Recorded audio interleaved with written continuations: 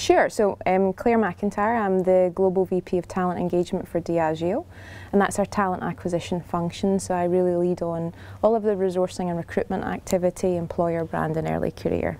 So I've been in that role since July 1 this year. Prior to that, I was in a role where I was creating the strategy for Diageo. So they've now created the strategy, now I've got to deliver against it, right?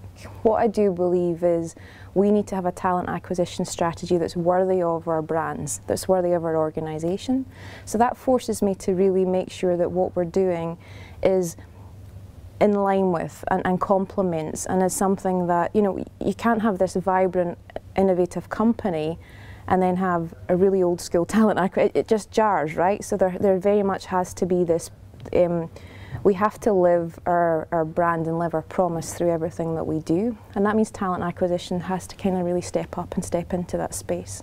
I would say I've challenged it not to be traditional or not to be repetitive, or I have an aversion to hear people say we've always done it that way.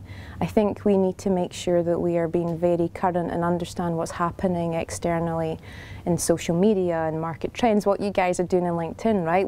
We can't allow ourselves to stagnate. We need to be very current and moving with pace. I think the biggest challenge I'm making for our function is that, you know, I really want them to be proud functional experts, real kind of big talent managers that stand in the space and really lead the business through making brilliant talent decisions, whether it's movement or acquisition. So that's kind of some of the things I'm thinking about. For me, it was about creating a compelling vision that we could anchor in our performance ambition, the Diageo business strategy. Like, if you don't link it to business strategy, you're never going to get buy-in, right? So nothing that we do can be for the sake of it. It needs to be in support and in service of. So everything needs to link back to delivering that business strategy and that business ambition. So for me, it was really about understanding the numbers and the data. What is the narrative? What's the current reality? Not defending that, but actually creating a compelling story and vision that the business could clearly see how what we were doing was going to be supporting that performance ambition delivery. And listen, execution's important, right? So I don't want to spend too long having the perfect solution. I want us to be experimental. I want us to try things, but measure the results, prove the results.